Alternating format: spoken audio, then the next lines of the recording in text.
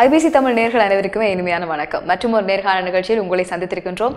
இன்றைய தினமும் உங்களுடைய நிகழ்ச்சிக்குள்ள நாங்கள் யாரை பார்க்க போறோம் அப்படி என்று சொன்னா சாவகச்சேரி டிரிபர்க் கல்லூரியினுடைய மாணவி பிரசாந்தினி தான் இன்றைய தினம் நாங்கள் அழைத்து வந்திருக்கிறோம். இறுதியாக நடைபெற்ற கல்வி பொதுத்தராதர உயர்தர பரீட்சையில் ஆர்ட்ஸ் பாடத்தில் வந்து 3A எடுத்து மாவட்டத்தில் முதலாம் இடத்தை பெற்று அவங்க சாதனை படைச்சிருக்கிறாங்க. ஸோ அவங்களுக்கு தான் எங்கள் நிகழ்ச்சிகளை கூட்டிக் கொண்டு வந்திருக்கோம். வணக்கம். வணக்கம். எப்படி இருக்கிறீங்க? 3A எடுத்த ஒரு பெரிய வெற்றியோட சந்தோஷமா இருக்கீங்களா? ரொம்ப சந்தோஷம். சரிம்மா, நீங்க என்ன மாதிரி படிப்பீங்க? உங்களோட படிப்பு மெத்தட் எப்படி போய் கொண்டிருக்கும்? பாயிண்ட்ஸ் எடுத்து அப்படியே எழுதி படிக்க சொல்லி நிறைய பேர் அட்வைஸ் பண்ணாங்க. நான் வந்து கொஞ்சம் சத்தமா படிப்பேன். நான் படிக்கிற விஷயத்தையே ஒரு கதை ஸ்டோரி ஃபார்மேட்ல படிச்சு வச்சிருப்பேன். அது எப்பவுமே மறக்காது.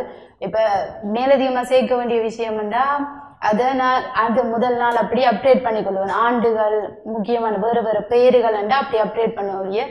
மெயின் விஷயத்த கதை மாதிரி வச்சிருப்பேன். அதனால அது சுகமா இருந்தது. நான் பாடத்துக்கு அது பொருத்தமா இருந்துச்சு.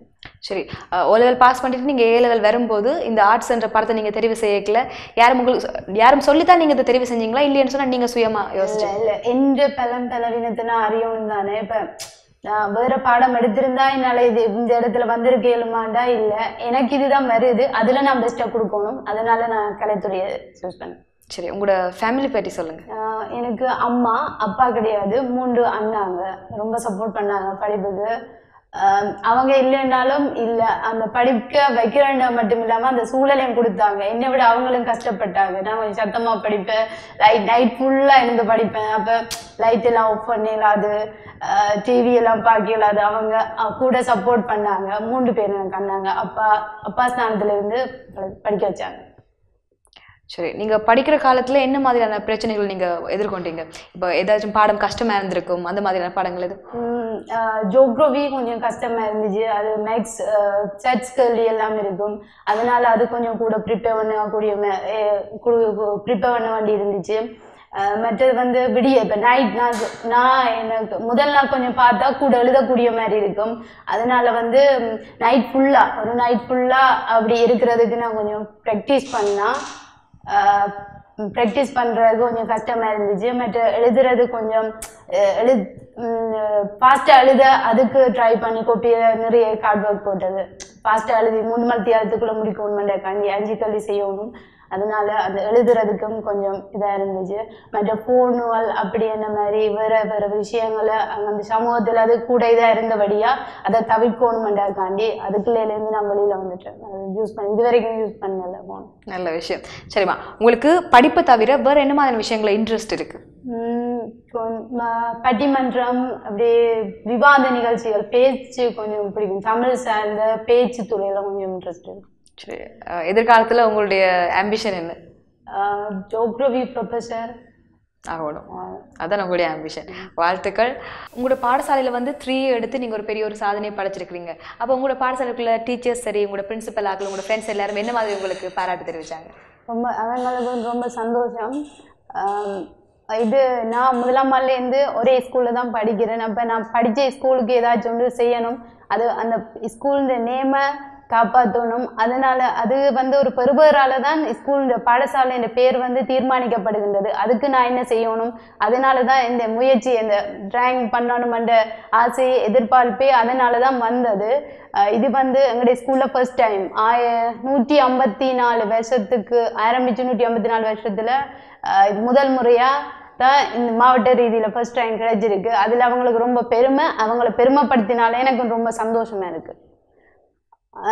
அதை விட ஒரு சிற்பம் உருவாகணுமெண்டா அதுக்கு உருவாக்குறதுக்கு நல்ல மூலப்பொருள் தேவை. அதை விட சிற்ப ஆசிரியற்ற திறமை வேணும்.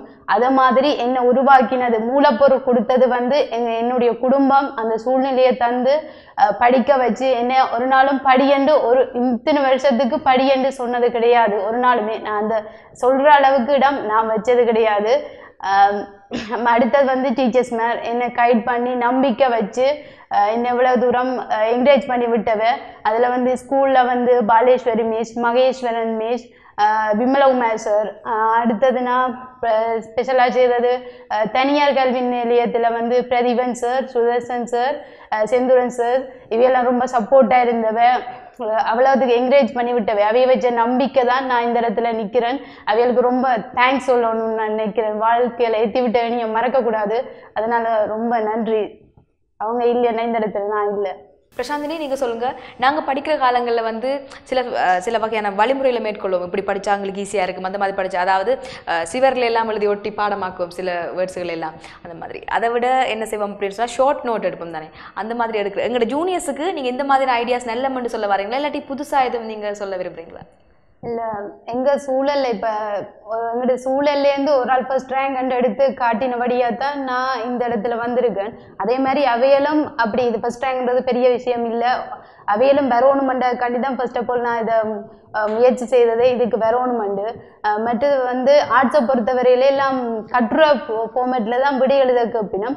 அப்படி ஒரு முக உரை, உடல், முடிவுரை என்று அப்படி போட்டு எழுதினா அது யூஸ்ஃபுல்லாக இருக்கும், நல்ல மார்க்ஸை பெற்றுக்கொள்ளக்கூடியதாக இருக்கும். அந்த விதத்தை தான் நான் எனக்குள்ள ஒரு பிரம்மாஸ்திரம் மாதிரி நான் வச்சுருந்தது. மற்றது வந்து சிவர்லோட்டி படிக்கிறது அதெல்லாம் நான் செய்திருக்கேன். மற்ற ஃபோனில் ரெக்கார்ட் பண்ணி நோட்ஸை நான் ஃப்ரீயான நேரம் இப்போ ஒரே படிக்கிறதுக்கு அப்செட்டாக இருந்தால் அது செய்வேன். அப்படியான வழிமுறைகளை தான் கையாண்டிருக்கேன். சரி, இந்த புதிய பாடத்திட்டம் பழைய பாடத்திட்டம்னு ஒரு விஷயம் இருக்குது தானே. அப்போ நீங்கள் வந்து புதிய பாடத்திட்டத்தில் தான் இவ்வளோ ஒரு சக்ஸஸ் கொடுத்துருக்கீங்க. அப்போ நீங்கள் படிக்கிற காலங்களில் இந்த புதிய பாடத்திட்டம் மண்டைக்கில் உங்களுக்கு கொஞ்சம் கஷ்டமாக இருந்ததா, இல்லாட்டி அது உங்களுக்கு சமாளித்து கொள்ளக்கூடியமா இருந்ததா? புதிய பெருசாக வித்தியாசம் இல்லை, கொஞ்சம் குறைக்கப்பட்டிருக்கு. மற்ற புது விஷயங்கள் கொஞ்சம் சேர்க்கப்பட்டிருந்தது. கைட் கொஞ்சம் லேட்டாக வந்ததால் நாங்கள் முதலே பழைய பாடத்துக்கு தான் ப்ரிப்பேர் பண்ணி படித்து கொண்டிருக்கைகள் தான் இடையில வந்து மாற்றினபடியாக கொஞ்சம் அப்செட்டாக இருந்துச்சு. புது விஷயங்கள் இப்போ இந்த சார் மேலே கைட் பண்ணதில் ஓகே. இன்றைய தினம் உங்களுக்காக வருகை தந்ததுக்கு உங்களுக்கு எனது மனமார்ந்த நன்றிகள். மென்மேலும் உங்களுடைய வாழ்க்கையிலும் சரி, ஏனைய துறைகளிலும் சரி, நீங்கள் சாதித்து கொண்டு தான் இருக்கணும்ன்றது என்னுடைய ஆசை. சரியா? ஓகே, எல்லாம் சக்ஸஸாக கொடுக்கணும். சரியா? சரி, மீண்டும் ஒரு நிகழ்ச்சியை உங்களை சந்திக்கும் வரை உங்களிடம் விடைபெற்றுக் கொள்ளும் தான் உங்கள் நிந்திச்சா. வணக்கம்.